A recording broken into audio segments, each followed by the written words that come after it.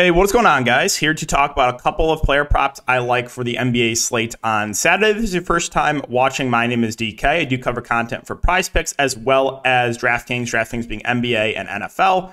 If you guys are playing the NBA 5-game main slate, you can check my video for that. And yeah, let's get right into this video. So let's recap the plays from yesterday. Went 2 for 2, so hoping to keep the hot streak going. 2 plays I gave in the YouTube video were Trae Young more than 27.5 and RJ Barrett more than 30.5 fantasy score. The RJ was a little bit of a sweat because that game turned into a blowout, and I was like, am I really going to get hooked by RJ? Because I had him, I quote-unquote nuked him, bruh. I had RJ in a lot of slips, but yeah, he went over. That was very, very nice. These were the 6 picks I gave total, went 4 for 6 overall. Siakam it was the Van Fleet game, and then Miles Turner, no blocks or steals. Like, how is that possible? But yeah, 4 for 6, not a bad day. It was a very profitable day overall, and hoping to keep that going here for this slate. Again, if you guys look for more picks, I do post those on patreon.com. And if you guys are looking for DFS content, I have packages there. Also, if you're a first-time user for Prizepicks, you can use the code DKDFS for a 100% match up to $100. All right, so let's start off with the first pick, and we're going to go to PRA. And we're going to go Porzingis, a guy that I've been very high on this year. I have him in most of my best ball teams. But I think this number is a little bit too high, 36.5 PRA. We're going to take less than 36.5 PRA. The reason is, it sounds like Brad Beal is going to be back. I have up here, let's see. So, he went through, he practiced, he fully participated in Friday's practice. So, I would say that there's a decent chance he does play.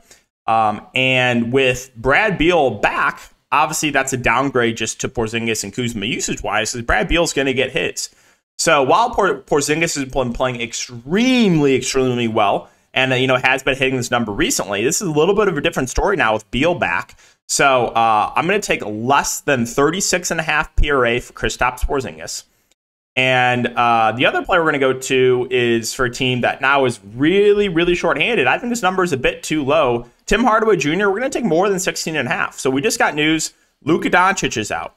Spencer Dinwiddie is out. They have like half their team out. No Luka, no Dinwiddie, no Kleba, no Josh Green, no Dwight Powell.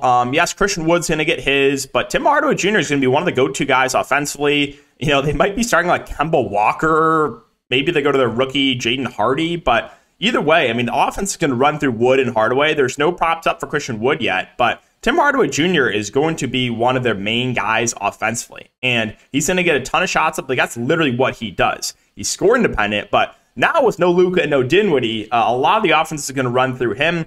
I have him right now projected for about 18.5 points. So getting decent value here. And yeah, the opportunities are going to be there. I think my only real concern is that this game blows out. Like maybe Cleveland just wipes the floor with Dallas and Hardaway only plays 3 quarters. That's really my only concern. But if this game is competitive, you might see 20+ shots here for Tim Hardaway Jr. So those are going to be the 2 picks that I like for today, guys. Porzingis, less than 36.5 PRA, and Tim Hardaway Jr., more than 16.5 points. I'll be posting more plays over on Patreon.